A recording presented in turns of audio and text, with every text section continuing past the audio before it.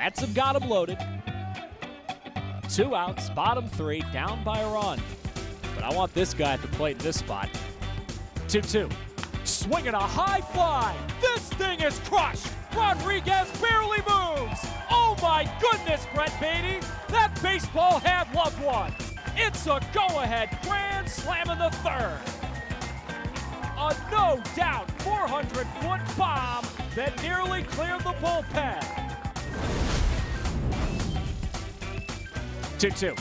Swinging a ground ball, base hit right field. If Ronnie Mauricio ever deserved a single, it was after that at-bat. On pitch number 10 of the AB, he sprays a single into right. And an 0-2 coming from Gambrell out of the windup. Here's the pitch. That's ripped towards left field. That's down for a base hit. Right in between Bonucci and Lugo.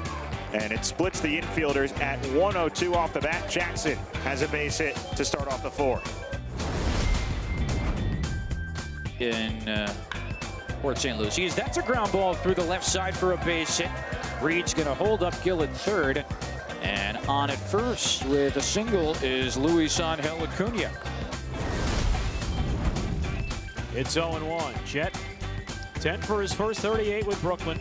That's a .263 average, a homer, and 4 RBIs as Williams pulls it fair down the third base line, rolling into the left field corner.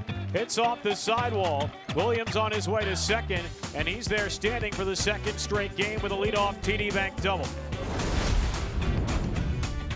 Miller sets and delivers, and that's hit high in the air by Gilbert in a deep right. Rozier back, track wall. That is Gilbert's first home run as a member of the Mets organization.